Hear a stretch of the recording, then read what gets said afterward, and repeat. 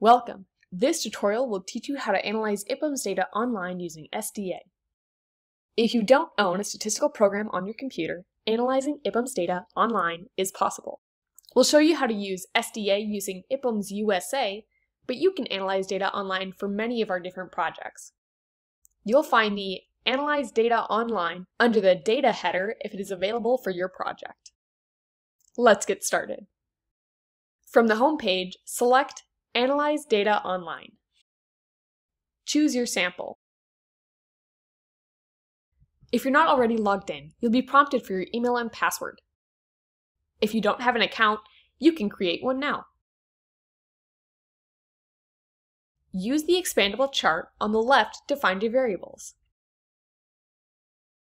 Let's say you're interested in race demographics by region. Type in your variables of interest into row and column for a cross tabulation, or just one variable into row for a simple frequency. Make sure you have per weight selected for nationally representative person-level analyses. Now, run the table. Note that region forms the rows and race forms the columns of the table. Now suppose you want a more detailed subsample. Let's look at women by region and race. Return to the main site and go to the extract builder.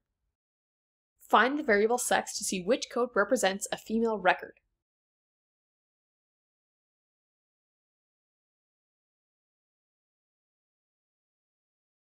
The code for women is 2. Selection filters allow you to analyze specific cases.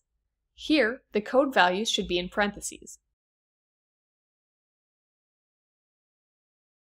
Lastly, if you want to compare means of continuous variables, go to the Means tab. Perhaps you want to know the mean age by region and race.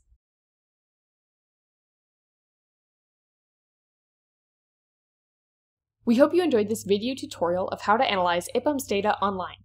Use it for good.